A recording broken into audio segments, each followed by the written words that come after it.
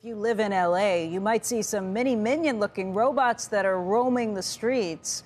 They're actually delivering food for more than 300 restaurants for Uber Eats, courtesy of Serve Robotics. The company just announced a new deal to put 2,000 robots on the Uber Eats platform in cities across the United States as soon as the end of this year.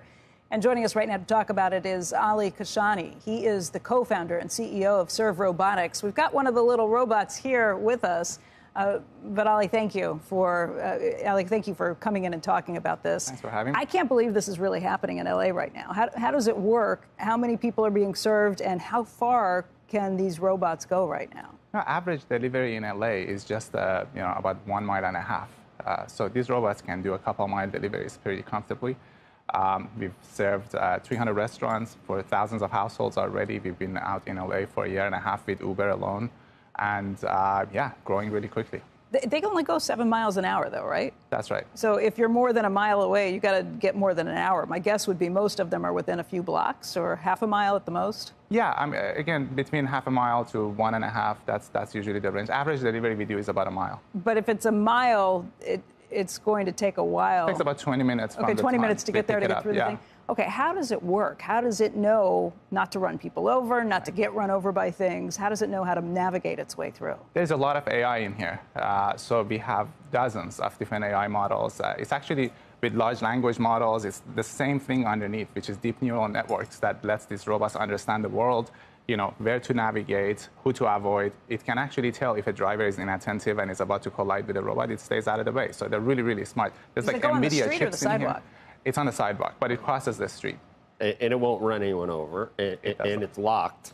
That's right, yeah. Is it mostly In-N-Out burgers out there at this point? That's Zoe. Are there different names? Yeah, each one of them has a personal name, yeah. No way. Absolutely. Male and both, yeah. Oh, you started to say that there's NVIDIA chips. That's one of your biggest investors, too. You've been working with them for 5 years. Yeah, we've been working pretty much the beginning of the project. They've been a wonderful partner to us. Is it heated? Can it keep it warm, or is it like a thermos? So it's like a thermos. In a good temperature. Keeps cold things cold and warm. That's right. Andrew, I think, has a question, too. Andrew? Yeah, what's the cost to you of production of each of these devices?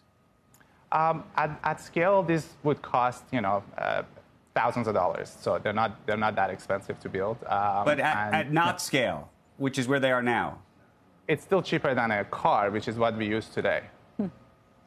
And it's both cheaper than a car and a person driving the car. That's right. Yeah, it really brings efficiency to the process. Okay, so what we're seeing, I guess, Ali, where I'm going with this is this a $50,000 device today? Oh no. No, it's not a $50,000 device. No, it's cheaper than that. What we're seeing in studio is somebody just unlocked it and opened it, and that's how you keep people from being able to... It's secured, yeah. So you use your Uber Eats app and press a button when the robot is in front of you. It opens the lid only for the person who ordered the food. Which stores, again, are using this right now? There's like 300 different restaurants. 7-Eleven is one of them? 7-Eleven is one of our other partners besides Uber. Yeah, we're working with them. When do they deliver those old hot dogs? They're already 6 months old. Slurpees and... I know that you partner with Uber. You used to be a part of Uber. You were bought with Postmates and brought in, but you spun off. Why separate from Uber? You said this was a plan that was already in the works before Uber got involved. It's a logistic company. We need to work with everybody for this to have the best, economics. It's all about scale. So it made sense for us to be independent, so we actually can work with others. Delivery Hero, which is another delivery platform that's not active in the US, they're in Europe and Asia. They're one of our other investors, too, so we plan to be working with them. Nobody's ever stolen one of these things or tried to break into them? People mess around, but these robots are actually more reliable in getting things to the destination than human couriers are today. So who else you got in LA? You got Tommy Burgers? Apple Pan? There's a long list of folks. Usually a lot of mom and pop shops, the ones you may not have even heard of, that we work with, yeah. Tacos? Lots of options.